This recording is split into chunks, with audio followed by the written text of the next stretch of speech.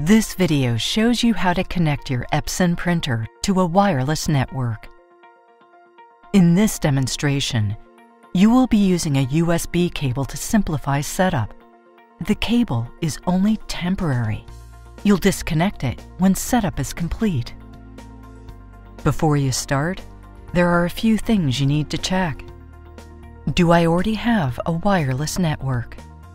First, make sure you have a network already set up. Your network may include one or more computers or an internet modem connected to a router. Before making a connection, make sure that your router is wireless. Later, you will see how to add your Epson printer by connecting it to the router. You'll also need to know your wireless network's name. This is called the SSID. The SSID was entered into your router when it was first set up. What security settings am I using? If you have wireless security turned on, you'll also need to know your network password. If you don't have this information, ask the person who set up your network. Now, let's set up your Epson printer and add it to your network. When you're done, you'll be able to print wirelessly from this computer. You can add the ability to print from another computer later on. Follow the steps on the Start Here sheet. The Start Here sheet shows you how to physically set up your printer. When you get here, install your printer software. Insert the CD that came with your printer.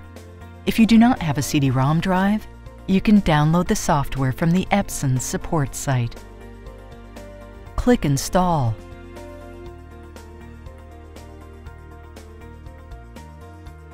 Follow the instructions on the screen to install the software. This can take several minutes. Your product may detect your wireless settings and automatically connect to your network. If it doesn't, you will need to manually add your printer to your network. At this screen, select how you want to connect. Since you want to print wirelessly, select Wireless Connection and click Next. Now select the option to set up the printer for the first time and click Next. Since you'll be using a USB cable, select Using Temporary USB Cable Connection. Click Next.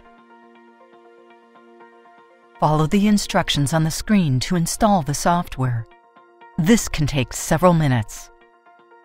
When you see this screen, plug a USB cable into any available USB port on your computer. Then, plug the other end of the cable into the USB port on the back of your printer. Your printer is detected.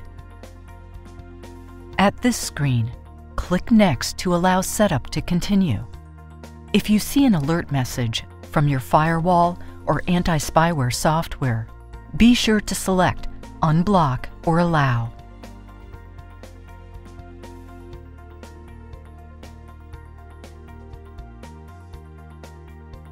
When you see this screen, select the name of your wireless network in the list. If your network uses wireless security, enter your network password and click Next.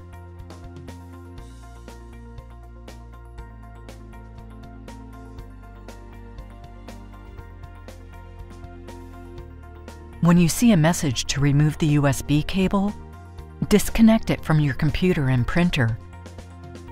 Then click OK. Click Print Test Page if you want to confirm the network connection. Your Epson product is now ready to print wirelessly. If you want to print from another computer, insert the CD that came with your printer or run the software you downloaded and follow the instructions on the computer screen. When you get to this step, select The printer is already on my wireless network. Follow the rest of the instructions on the computer screen to install the software on your computer. You can repeat this process for any additional computers. You are now ready to print wirelessly from your computers.